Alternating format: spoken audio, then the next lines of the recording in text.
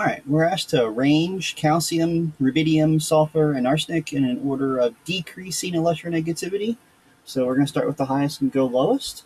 And all we really need to do is look for our periodic trends here. So we have sulfur and arsenic. Sulfur being closer to fluorine would be the highest. So therefore it's going to have the highest electronegativity, followed by arsenic. And then when we're going to come over here, we have rubidium and then calcium.